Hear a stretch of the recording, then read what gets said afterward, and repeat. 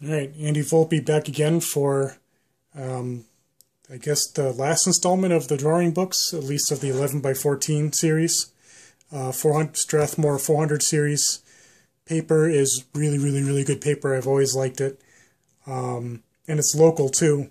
Used to be made in Westfield, Massachusetts, where I went to college. So it was kind of like a double whammy. This one I wrote down as 2001. Neighbor's house, one of the places I used to live. Did a house portrait for them on a larger sheet of paper. If you remember one of the sketchbook tours, I was doing some initial ideas for illustrations for Higgins Armory Museum for the Roman Legionary program that I developed and still give.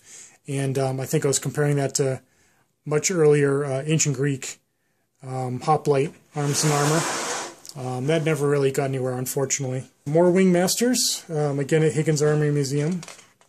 Drawing crowds like crazy.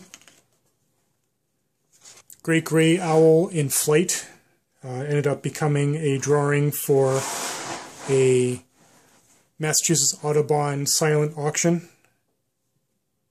Alright, there we go. So I did a very short run of artist proofs. So few, in fact, I forgot to take down how many. So I don't have many of these left. And of course, the person who won the auction and got the original.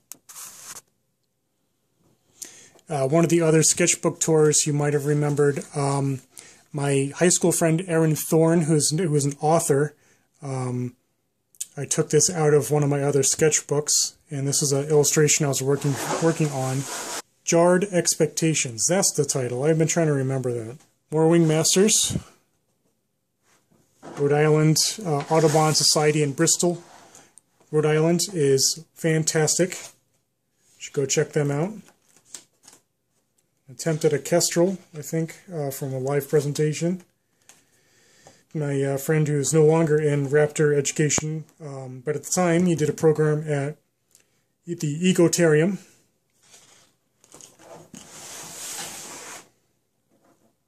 Another one of Wing Masters at Higgins Armory Museum.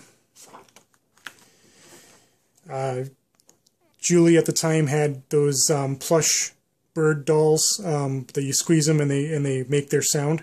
So there was a cardinal sitting on top of one of the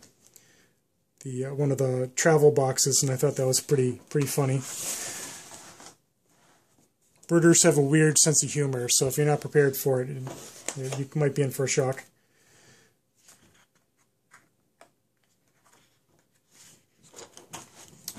Oh, all right, some of the stuff I'm not remembering. This is at Mystic Seaport. This is the Charles W. Morgan, just before they took it in for a massive restoration that took them a couple of years, I think. Tom Riccardi is another rehabber. He was one of the people instrumental in the Bald Eagle reintroduction program, breeding and reintroduction program. He, according to my note here, he did a program at Wachusett Mountain. So he had a vulture with him who was, I'm kind of remembering now a little bit, he was kind of a character. The barn owl was really curious about stuff, really kind of, I don't even know if curious is the right word. He was moving his head around in really weird ways. He was probably more anxious than anything. Once you start to learn bird behavior, and especially like owl and hawk behavior, and what they're telling you without saying anything, you start to realize that some of these programs, or at least some of the birds in these programs, are not really doing all that well. But that's a rant and a rave probably for another day. Larry Keating and his birds at the time. The note says it's the Blackstone Valley Celtic Festival, maybe? But he did a program there once. Higgins Armory Museum had a booth at one of the Celtic fairs.